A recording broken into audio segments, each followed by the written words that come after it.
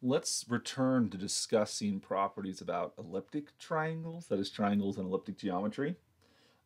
We saw in the last video that the obtuse angle hypothesis holds in elliptic geometry, and essentially it's actually equivalent to the elliptic parallel posture. I mean, we'll have to be careful because we're not in the context of neutral geometry anymore. But I mean, Euclidean geometry has the right angle hypothesis, hyperbolic geometry has the acute angle hypothesis, and the obtuse angle hypothesis, that is, the summit angles of Zachary quadrilateral are obtuse, characterizes elliptic geometry. And we're going to see that the obtuse angle hypothesis actually implies that the sum of angles of any elliptic triangle is going to be larger than 180 degrees. Now, in this proof, we're going to actually prove the special case where the triangle is right. I'll leave it as an exercise to the viewer here, the reader, so to speak, to show that this is true for general triangles. But it's sort of the type of argument we've seen before, where you cut the triangle into two pieces using an altitude and then use the property of both right triangles to bring it back together to show that the original triangle exceeds 180 degrees. So let's look at right triangles here. So imagine we have a right triangle that's elliptic, and we'll say the vertices are A, B, C, and we'll assume that angle C is our right angle right here. And so what we're going to do is we're going to do the following construction. So we're going to take angle B right here, and we're going to translate it to the other side, the other air quote side, right? The other side of the line ABC. That is, we want it on the opposite side of C. So there's some point X over here, so that when we look at the ray, we add this ray AX here, X, and the angle XAB we want to be congruent to the angle ABC. So clearly, when you're in projective geometry, there is no other side of the line. So you have to do this in a relative betweenness setting. For spherical geometry, of course, there is plane separation, so there's no confusion right here. But we can perform this construction in elliptic geometry.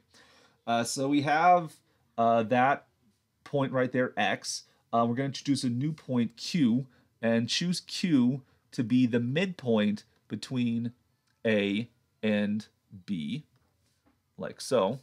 And then we're going to drop a perpendicular from Q onto the line BC. So we get this perpendicular right here. Call R the foot of this perpendicular. And be aware, I'm not necessarily trying to make a statement about betweenness. Again, in terms of, we can make some statements about relative betweenness, but I'm not trying to say that R is between B and C in any relative sense. Just for the sake of diagramming it, something like this. And then what I also want to do is I want the intersection of the line QR to be the point P. So we get something like this, P. Now, one might be concerned, does the line QR even intersect the line AX? What if they're parallel? Oh, let me remind you, everyone, we're in elliptic geometry. There is no such thing as parallel lines. Guarantee the two lines intersect is characterizing the geometry we're in right now. Many of those arguments we had before about whether or not we have intersections is a non-issue in elliptic geometry. The concern, of course, is with betweenness, right? Am I being too loose in my argument here about betweenness and relative betweenness? I'm going to let it slide right here. So I want you to consider the triangle B, Q, and R with respect to AQP. So take BQR and AQP. I want you to notice that by this choice of the point Q, segment BQ is congruent to AQ. Angles RQB is congruent to AQP because they're vertical angles. And then by construction, angle B was congruent to angle A. So we get that these two triangles are congruent to each other. And so then if we look at corresponding parts, which are congruent, we see that angle R, so that is BRQ, will correspond to APQ. And so we get there's a right angle right there. So that this triangle we constructed is a right triangle right here. And so the reason we care about that is if you look at the quadrilateral illustrated right here in red, that is the quadrilateral CRPA. This we now have constructed a Lambert quadrilateral. We have four right angles. Let's count them. 1, 1, 2, And 3, we did it. So we have a Lambert quadrilateral. So we're concerned, of course, with this fourth angle right here. We know by the obtuse angle hypothesis, this fourth angle is going to be obtuse. But notice this fourth angle is just angle CAB plus angle PAB. But PAB by construction was formed to be congruent to angle ABC. So when you put these together, these form together to be an obtuse angle. So this is going to be greater than 90 degrees if we turn this to statements of measure, right? And this gives us 2 of the angles inside of that right triangle. If you slap on the measure of angle C, which angle C is itself a right angle, then this will show you that the right triangle exceeds 180 degrees.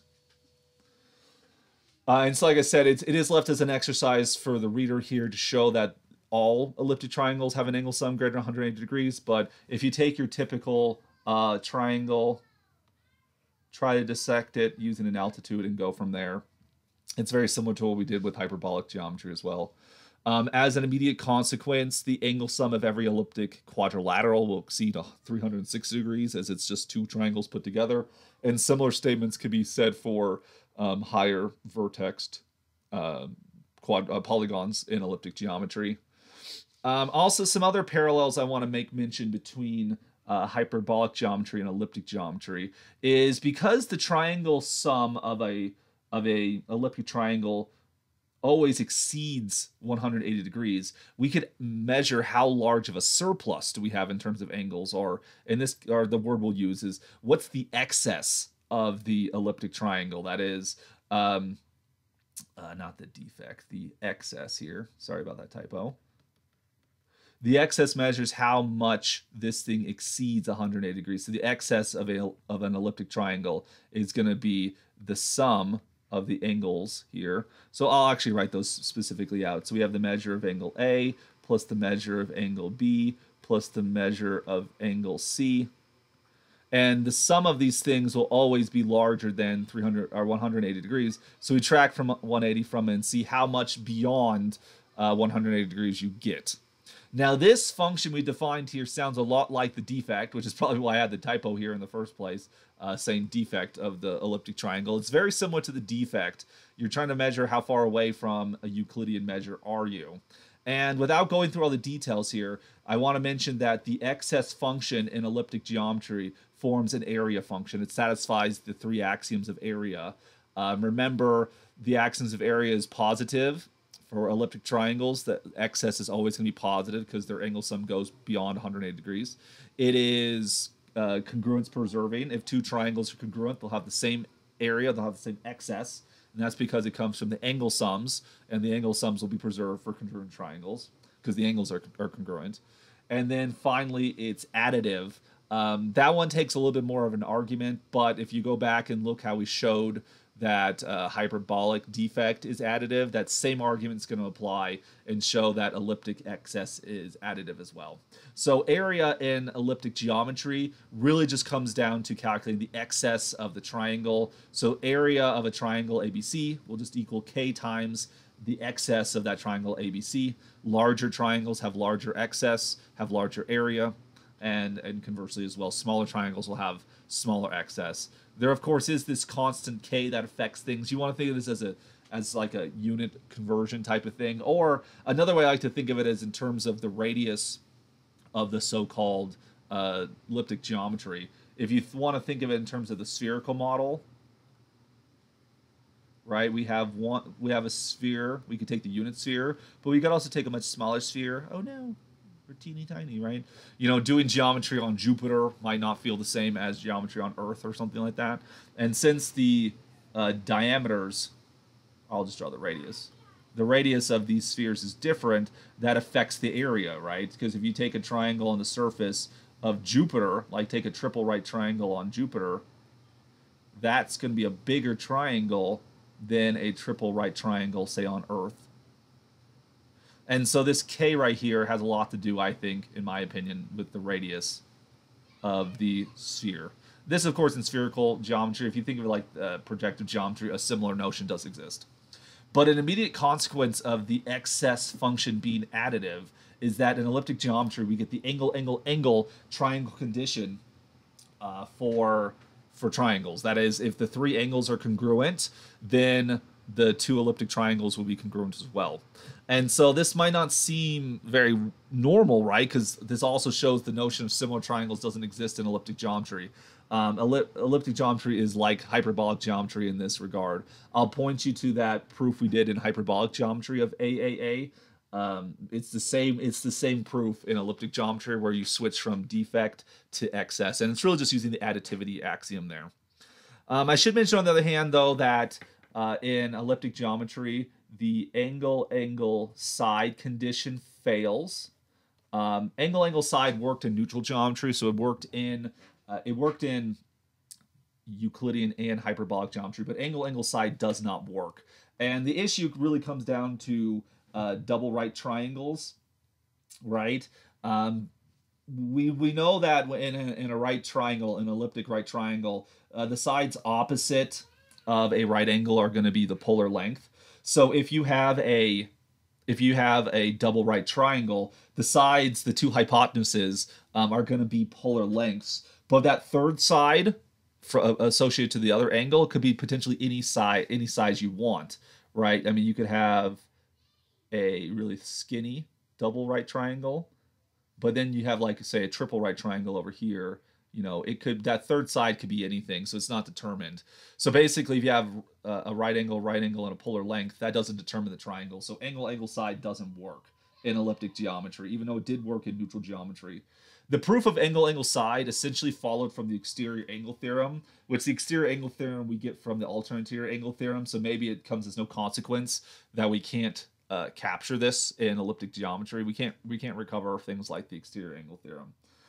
So if we keep track of what we do have, right?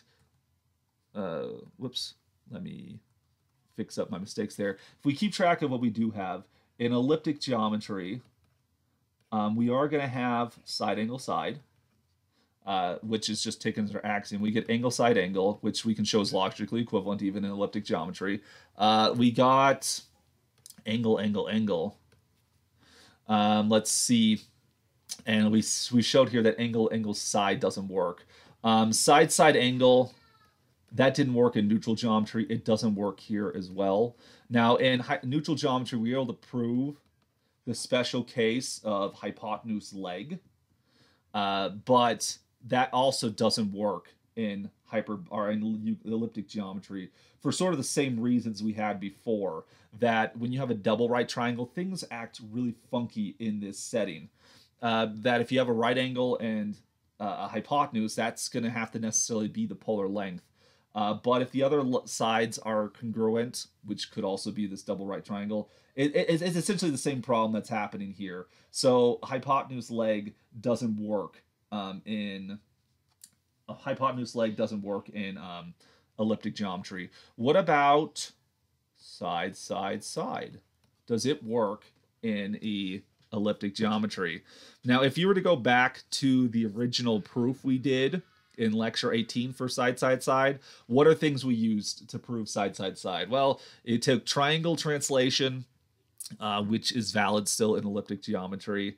Let's see, it used transitivity congruence, which is still valid. It used the isosceles triangle theorem, which is still valid. Let's see, it used the between cross lemma, which in a relative sense that still is applicable. Angle addition still works. I mean, there is some issue about trichotomy going on there. Do we actually use trichotomy in that proof? I'm trying to actually remember it here. Maybe I should have prepared this a little bit better ahead of times.